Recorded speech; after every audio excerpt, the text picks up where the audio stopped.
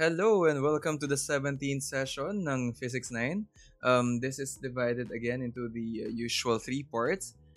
In this case, yung ask na component niya is about to end with these problem-solving discussions and activities for problem number 1 and problem number 2. Ayan. And then for the last part of this session naman, we have gather information for activity number 70, the box, the ball, and the books. Ayan. So, the reference for this video lesson was the Unit 4, Book number 20, pages 14 to 18 of the 7E-based self-learning module in Science 9, which I wrote for my master's degree. Let's begin.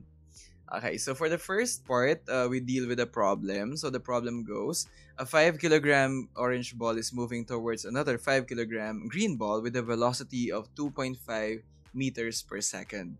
So there are two balls over here, an orange one and a green one. And then we have to clarify that the orange ball is the one going towards the right. And then the green ball naman is also moving towards the orange ball, but it is with the velocity of 2.5 meters per second towards the left. So basically, pareho lang yung mga velocities nila, pareho lang yung ganon, yung amount nila. But they have opposite directions as shown in this visualizer. Now, these balls collided, and after the collision, ang nangyari was the initial and final velocity ng mga balls nagpalit ng mga directions. Pero yung kanilang mga masses nanatili lang naman na pareho. So, walang natapyas, walang nasira, walang naalis na parts sa kanilang dalawa. Okay? Now, if the orange and the green ball are now moving in opposite directions, ano yung magiging total momentum ng system before and after ng collision? Let's find out. Ang mga givens natin are as follows. So yung ating M1 was 5 kilograms, same sa M2.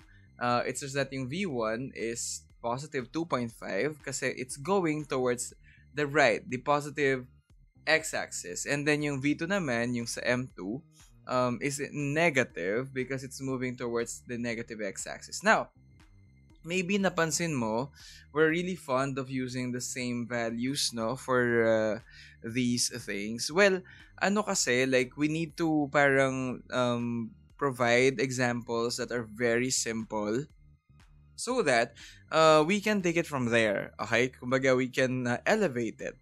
So, ang mga next siguro na mga pag-uusapan natin in class, iba na yung masses nila, iba rin yung mga velocities nila. Okay? So, pwedeng mangyari yon.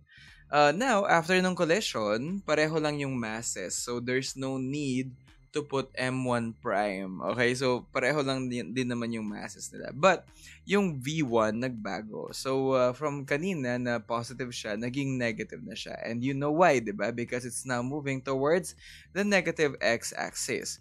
You know, V2, kanina na negative is now positive because it's now moving towards the positive x-axis. Bakit siya nag-move ng ganun ngayon? Kasi nga, nagbanggaan po yung dalawang bola na yan. Okay? Now, before we continue, let me remind you na yung unknown natin dyan ay yung total initial momentum before the collision. Okay? And then yung total final momentum after the collision. Very good. Now, dalawang numbers yon. Tapos ang goal is para masabing na-conserve yung momentum, kailangan magkapareho sila ng number. Okay, so for the solution, gagamitin natin yung lagi natin ginagamit na formula, which is, yun nga, so M1, V1 plus M2, V2. Bakit plus? Kasi again, we're looking for the total. Okay, so total, infer na natin doon, sum yung hinahanap natin dyan. Okay? And then, dun naman sa isa, kaya siya may prime, because of the fact that, ayun nga, bale, we're talking about the velocity right after the collision. Alright? Nagigets pa naman, I hope. Kaya may prime yan kasi we're already talking about the velocity of the balls after the collision. Okay. Now, we substitute the givens and basically it's gonna look like this. Ayan. So, yung M1, M2, Again, kaya sila magkapareho kasi nga, we're just simplifying the problems. Pero may mga times niyan na mabibigyan kayo ng ibang value for M2. And in that, you have to prepare yourselves. Okay? Now, you perform the operations and you're gonna get 0 is equal to 0. Okay, so 0, 0 equals sila. So that means na-conserve yung momentum. Okay? Alright. So, I hope you noticed na pareho ito dun sa scenario kanina nung dalawang coins na nagbanggaan, okay? Because problem number 2 is going to be quite similar to the ball falling on the floor. Okay? Okay. So, it's also quite similar to how billiard balls are behaving on the table. Now, an orange metallic ball is moving with a constant velocity of 3 meters per second towards a green ball that's at rest. Inuulit ko, yung green ball, tinamaan siya ng orange ball when it was at rest. Now, yung dalawang bola na yon, ang mga mga masses nila is 6 kilograms. So pareho yung bigat, yung isa gumagalaw, yung isa naman hindi. Alright, now, this is the visualizer. I hope that you get. It has an arrow. This one does not have an arrow. Naka-indicate din dito. V2 is equal to 0. Now, they collided and they look like this. Now, what happened after the collision was the orange ball stopped. And then, yung green ball naman, nag-move siya with a speed of or velocity of 3 meters per second. So, yes, it's similar to sample problem number 2 a while ago. Now, let's see. Ano kaya yung total final momentum ng system na to? So, the givens are as follows. So for M1, we have 6 kilograms. And then for V1, it's 3 meters per second. Positive because it's going towards the right. And then M2, same lang ang masses nila in this example. But its velocity is 0 because it is at rest. Again, we're talking about the initial momentum. And nung unang case pa lang naman, nakapahinga naman itong si M2 kaya talagang 0 meters per second yan, okay? Alright. Now, after nung collision, nag-stop yung V1. So obviously, V1 prime will be equal to 0 meters per second. And then V2 naman ang nag-move. So it's going to be 3 meters per second squared. Actually, mali yung nailagay natin dyan, no? Ayan. So let's just retrack our steps. Ayan. So, that one, V2 prime, is actually 3 meters per second.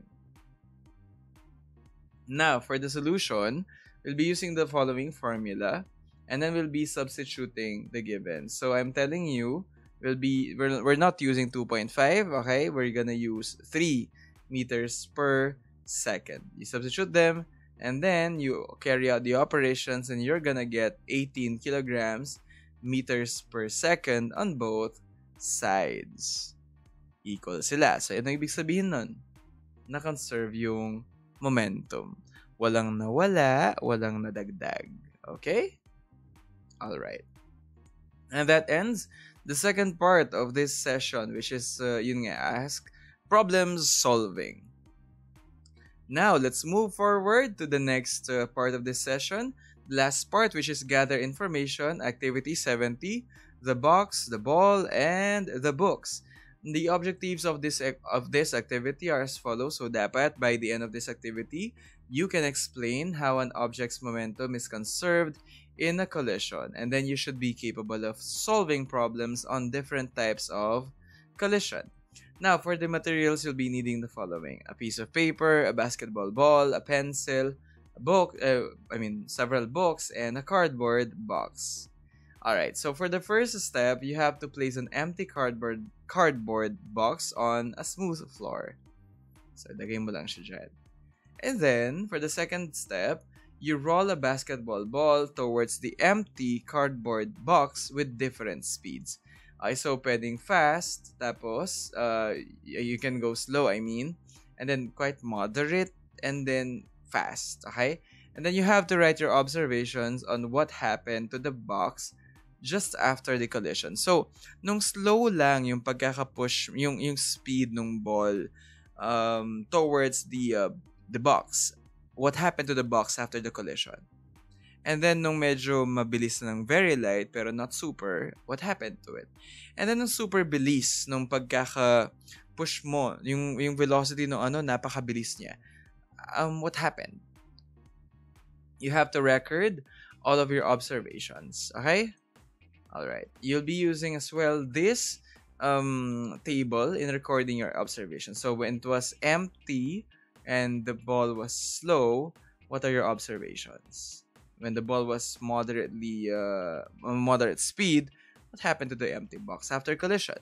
And then when the ball was fast, what happened to the empty box after the collision? Okay, if you need more time, you can pause this video. But if you're ready for the next part of this, for the next step, let's now deal with step number 4. You'll be placing books inside the box and basically repeat the whole process. Rolling the ball slowly, moderately, and fast. And then you're gonna be recording your observations here in this table. Alright, if you need more time, you can pause this video. But if you're through, let's now proceed with the next step. Actually, it's the answer to the guide questions already. So, going back to this, meron kang dalawang tables so far. So, hopefully, that you won't lose your data because you might need those data in answering the following guide questions. Okay, so for question number 1, was there any difference in the collisions between the ball and the empty cardboard box when you changed the speed of the ball? Okay, so kung meron kang napansin, ano yung difference? And if wala naman, ano ba nangyari? What exactly happened? If you need more time, pause this video. Now, if you're through, let's proceed to question number 2. What happened to the collision of the basketball ball and the cardboard box when you added the books? Nalagay na yung books, ano nangyari dun sa collision nila? May nagbago ba? Or did it actually remain the same? Now, kung may nagbago, what do you think is the reason for that? Now, kung parang nagstay lang, ganun din naman yung collision nung empty pa yung cardboard box, what do you think are the factors that makes it remain the same? Did you actually think differently? And were you surprised about it? Let us now proceed to question number 3. Can you consider this type of collision as elastic? Now, if you do so, why? If you don't, why not?